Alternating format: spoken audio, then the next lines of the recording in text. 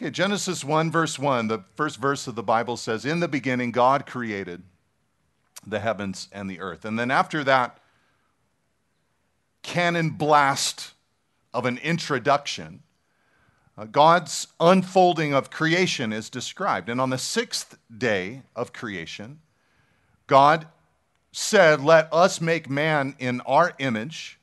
And in the image of God, he created them, the Genesis account says. Male and female, he created them.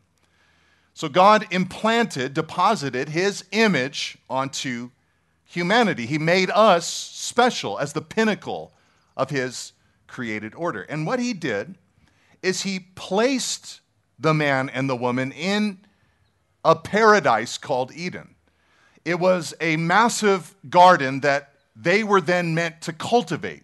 The material that God had given them, that they were to spend their lifetimes cultivating before God, while also simultaneously enjoying God, partaking of God, fellowshipping with God, befriending God, experiencing God.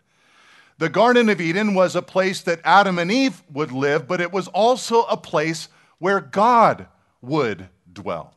Now, of course, you know the story that sin soon entered into our species, and so the garden atmosphere was in so many ways destroyed. The friendship and closeness and connectivity that God had with man was destroyed.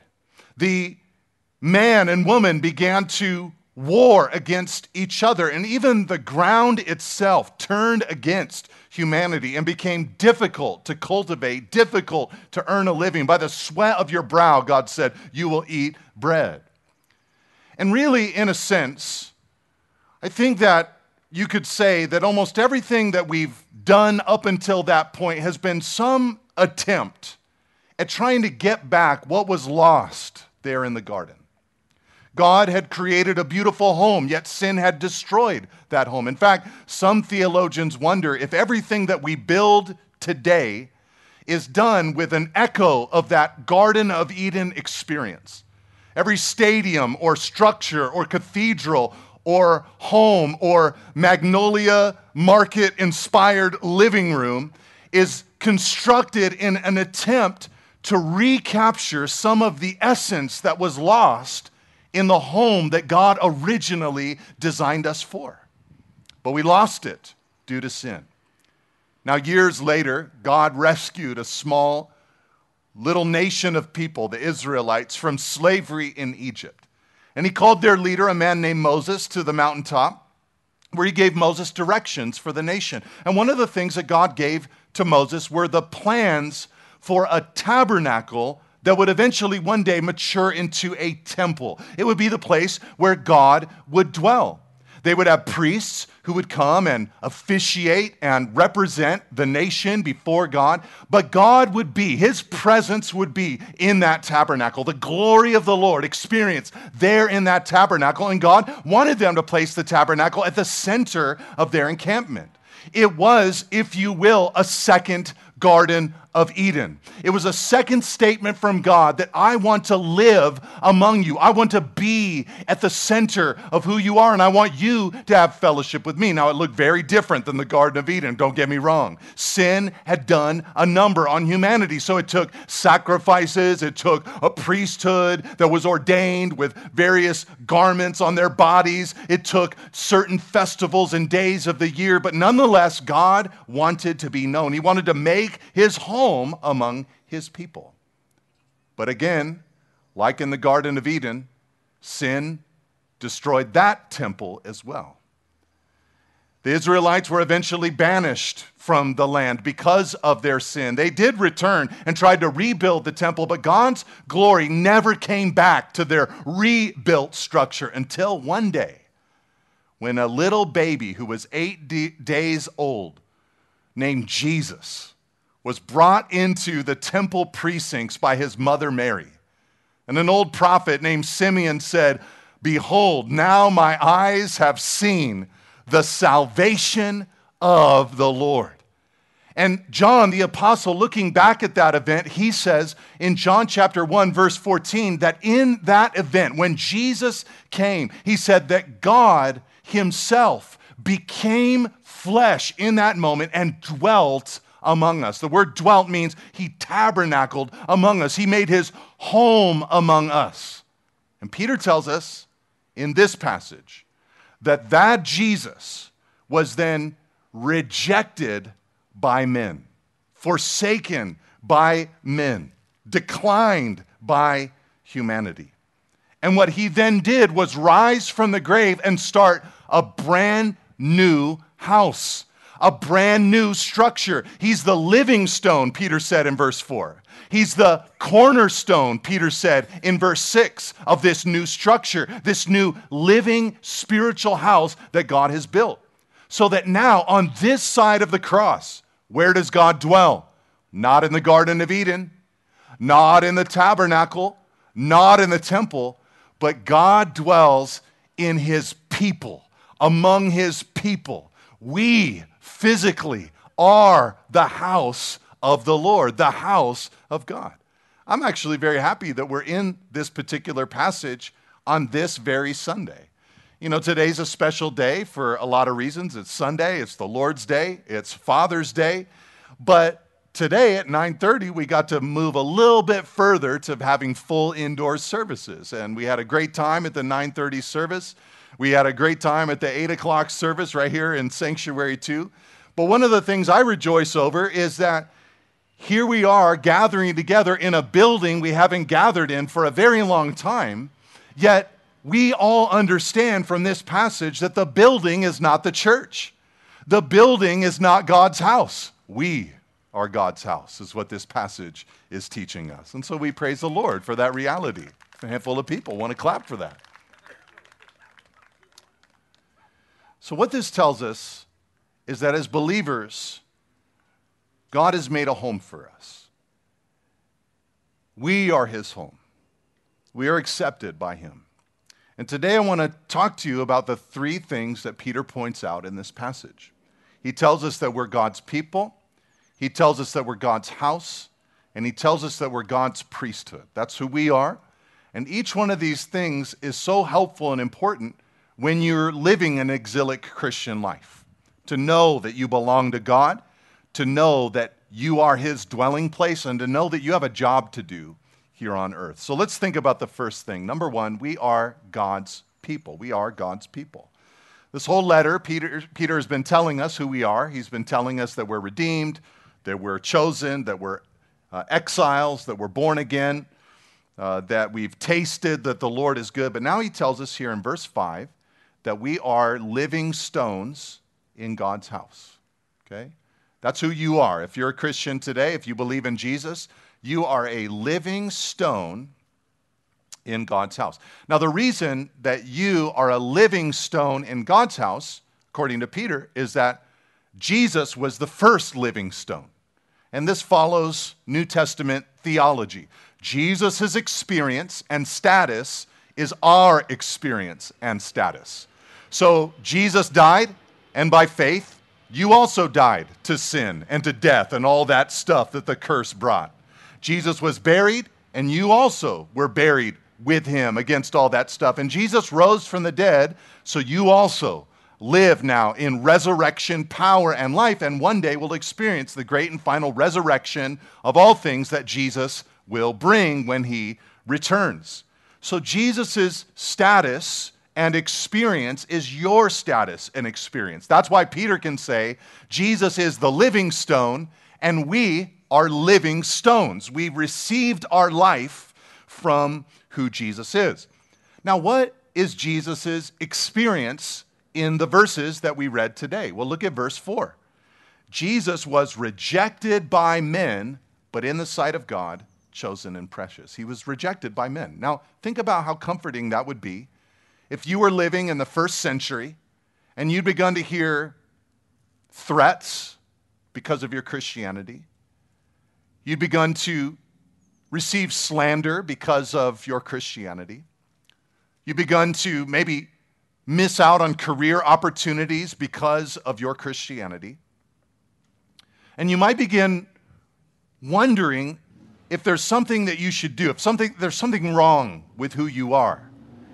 And now here comes Peter, announcing to us that Jesus, he also was rejected by men. In fact, he was first before you and me could be rejected. He was rejected by men. Now think about who Jesus is. Jesus is the nicest person who ever lived. Jesus is the most righteous person who ever lived. You can't be better than Jesus. You can't be kinder than Jesus.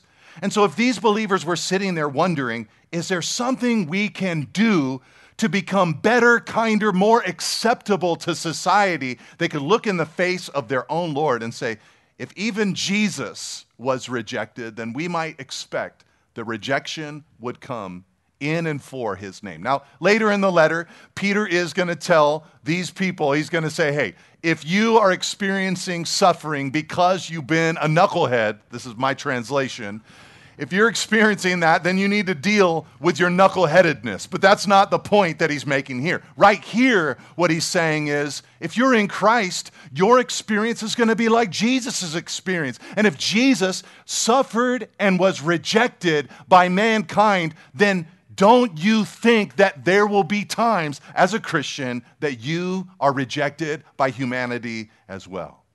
But Peter is not satisfied with trying to just comfort us with that truth. I mean, can you imagine if that's how we left here today? Like, okay, hey, everybody, you're feeling a little marginalized for your Christianity. You hop on Facebook and you see people saying nasty things about Jesus and nasty things about Christians, and you feel bad. And Peter's big comfort is, hey, don't worry, Jesus also was rejected. It's all good. We'd kind of walk out of here going, well, that's like partially helpful.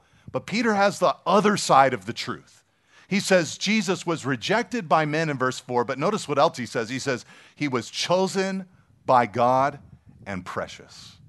These are not Peter's words. He read them in Isaiah 28, which he quoted in verse 6. And in Isaiah 28, God said, I'm going to lay in Zion, in Jerusalem. That's where Jesus died. I'm going to lay there a cornerstone that is chosen and precious in my sight. And it's so clear that the Father loves the Son. From eternity past, the Father loved the Son. But when Jesus came, the Father couldn't contain himself. Remember when Jesus was baptized? He comes out of the water, the Spirit descends like a dove, and the Father speaks, this is my beloved Son in whom I'm well pleased. Jesus goes around doing miracles and preaching, and the Father affirms Jesus' words with the supernatural realm and element. Jesus goes to the mountaintop for a time of prayer with Peter and James and John, and Moses and Elijah show up from glory. And Peter's all excited. Lord, we should make tents. One for you, one for Moses, one for Elijah. And the Father can't contain himself. He's like, I got to let this guy know that Jesus is way better than Moses and Elijah. So he breaks in. This is my beloved Son. Hear him. Over and over again. The Father confirming his love for the Son. Ultimately by raising him from the dead and then receiving him at his ascension. Jesus is perfect and pure righteousness received by God. He made it to heaven, so to speak, by his own works, by his own goodness, like none of us ever could. Accepted, chosen, precious by the Father. And what Peter wants his audience to know, what he wants us to know, is that if we are in Christ today, we also, though we might experience the rejection of humanity, we are chosen and precious in the sight of God. Sometimes believers will say that God is very accepting. I don't know if you've ever given that as a compliment towards another human being. You know, I really like this person. Why do you like them so much? Well, they're just so accepting. They're so accepting. And usually what we mean by that is, you know, they just kind of like come as you are, you know, they're not judging, you know, and all of that. But if you really think about what it means to be accepting, I don't know that that's really the correct title or description to place upon God. Because with God, there's holiness and righteousness attached to who he is. So what you'd have to really say is, God is accepting as long as you're completely and totally perfect and flawless in his sight. I doubt that any of us would describe that as just accepting. What the Father is not accepting of us as we are. The Father looks at us and says, Your unrighteousness, though as filthy rags, it might keep you from me, but my heart wants to get to you. So what will I do to make a way for me to be unleashed upon you? I will send my Son, so that if you believe in him, you receive his position, and I can accept his position. And so if you trust him, I accept you because you now have his position.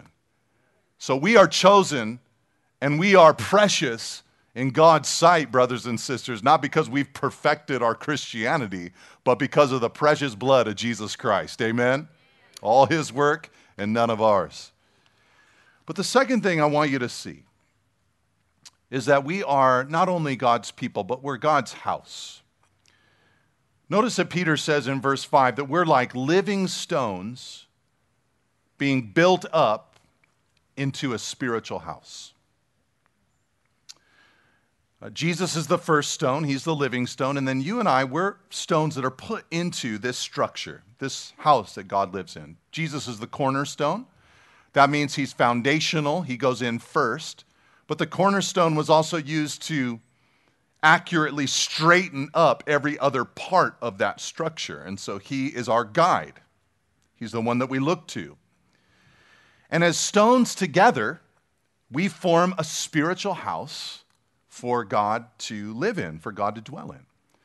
Paul said it like this in 1 Corinthians 6:19. He said, we are the temple of the Holy Spirit.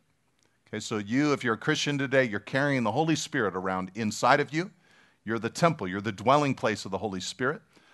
Paul said in Colossians 1, verse 27, that the great mystery that's now been revealed with Jesus is Christ in us, the hope of glory. So he's actually living within his people. Now, like I've been telling you today, throughout biblical history, God had a house. Garden of Eden, the tabernacle, the temple. But now today, the church is his house. We are the home that God abides in. What is this truth meant to do to exile Christians? Well, one of the implications of being the house of God is that it helps us understand that we have already been brought home by the Lord if we believe in him. And this is important when you're ostracized for your faith. Because a lot of times when Christians begin to feel that they are being rejected or marginalized for their faith, they begin grasping and searching. And unfortunately, many will then compromise their faith. I've been telling you week after week that the wrong response is to angrily fight or to flee from society, to sequester and form our own little groups that never interact with the unbelieving world, or to conform to our views, to the society and culture. But a lot of believers, when they don't understand that God has brought them home and that God has made his home among them, and they're God's people, what they will then do is they'll try to figure out ways to conform themselves to society so that society can become their home. But when you're confident that God has made you something unique, it just helps you stand a little bit stronger towards the waves that are coming against you. I think another implication of the church being God's house, or us being God's house together, is that it kind of helps us have a higher view of the church, don't you think?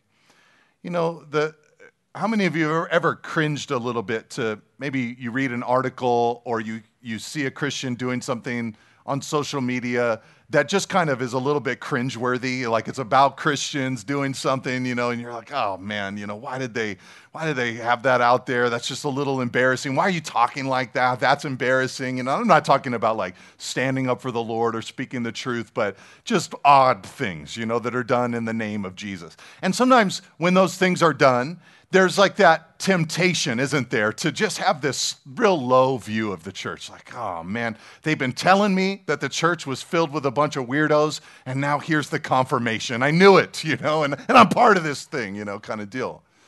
But for us, this is meant to help us say, you know, the Lord has a high view of his church. His people, like living stones, form a house that he dwells in, his temple. This is where God abides.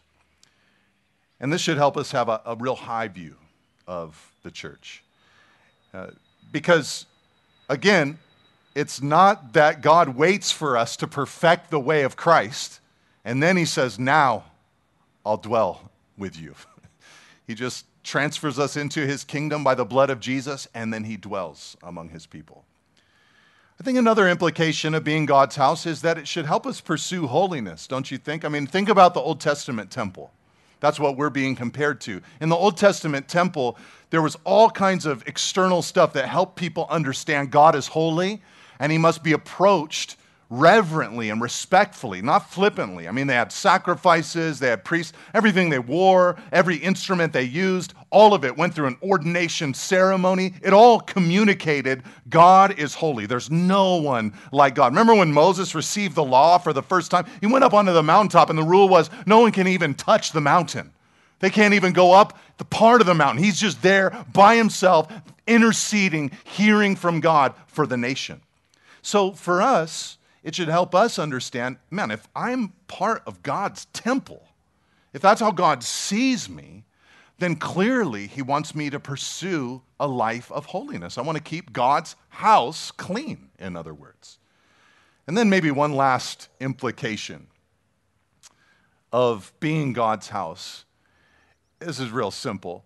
The image that Peter has is of living stones being built up together into God's spiritual house. So clearly, this means that we, as Christians, are meant to interact together. We belong to each other. Peter doesn't have a vision of a quarry where there's all these individual rocks kind of scattered around waiting to be installed into the building. He has the image in his mind of a building that is being built. And the second someone becomes a Christian, they are put into this structure. And I don't know when God's going to finish. There will be a moment where the last person in the house comes into the building and the Lord returns and the scaffolding of human history falls away and we see the glorious thing that God has been building for thousands of years now. But the reality is that we're not meant to be spread out separate from each other, but we are meant to be as living stones together in the structure that God has built. We are his house together. All right, let me give you one last thing, though.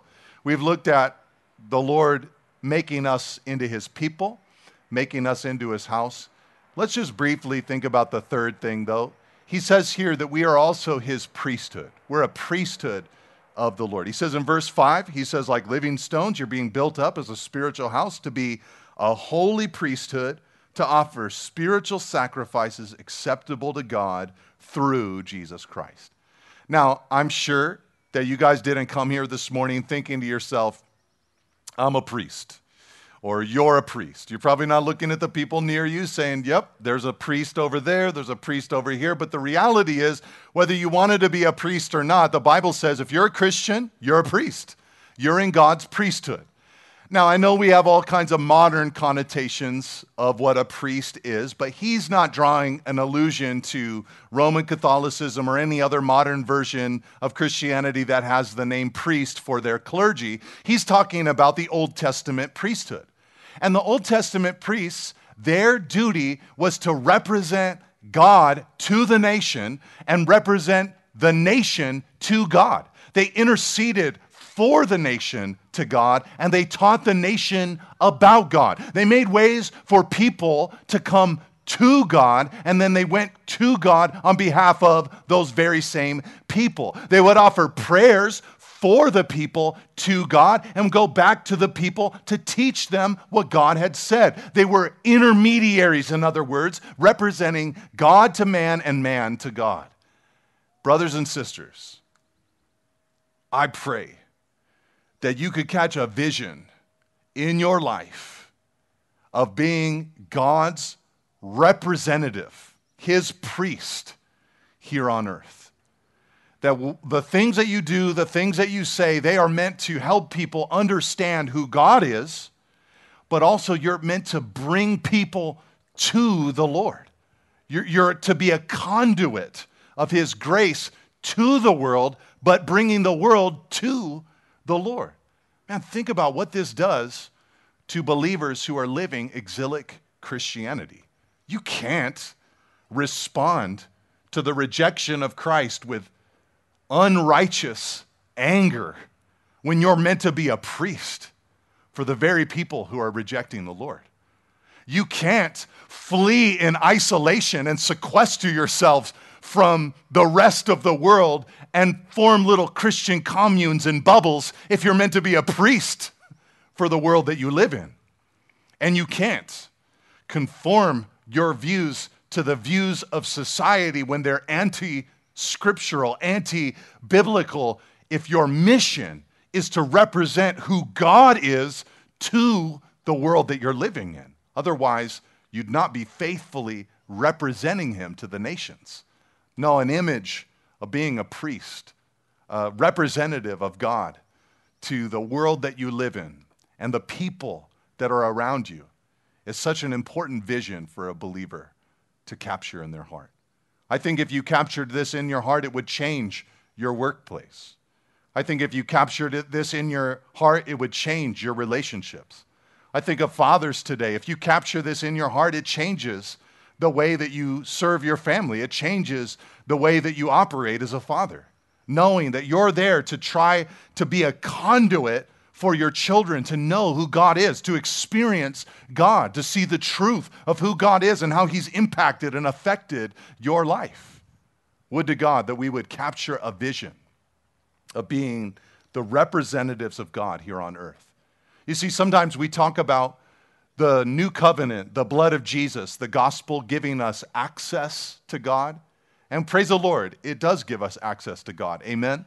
Hebrews 4:13 tells us that because of Jesus, we can come boldly to God's throne of grace to find grace and mercy to help us in our time of need. We do have access. But you'd never find a priest in Israel saying something like, I know that I have access to God because I'm a priest, but I never go into the temple. I never use the access that I've been given. No, they would always feel that they had a duty before God to go to God and represent God to the people. So praise God that we have access.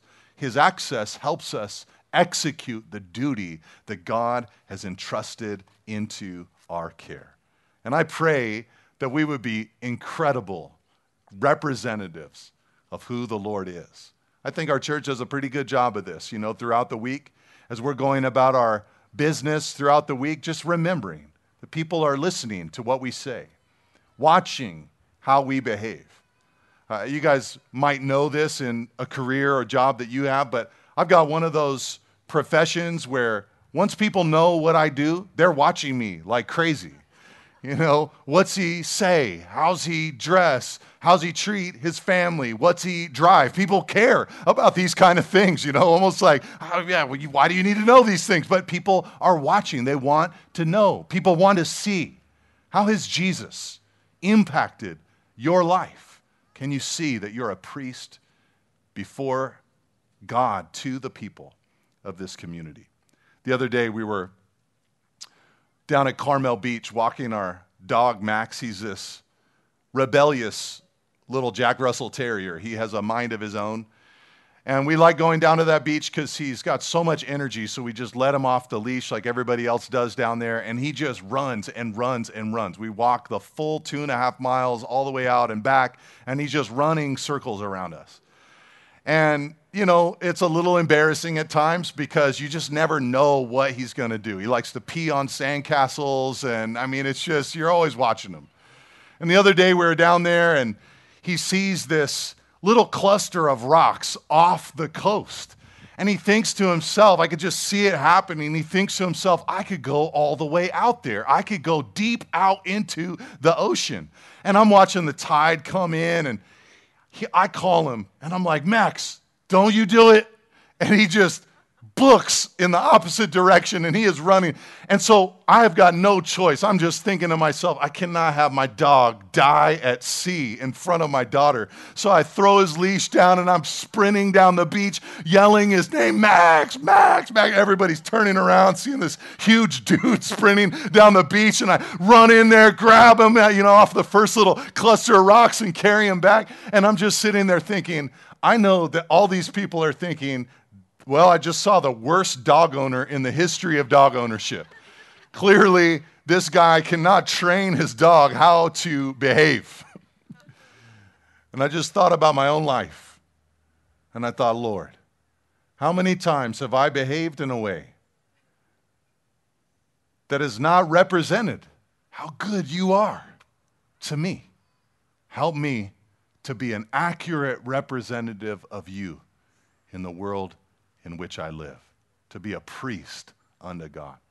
So, brothers and sisters, we are God's people. We are God's house, and we are God's priests. Let's live up to the calling that He's placed on our lives.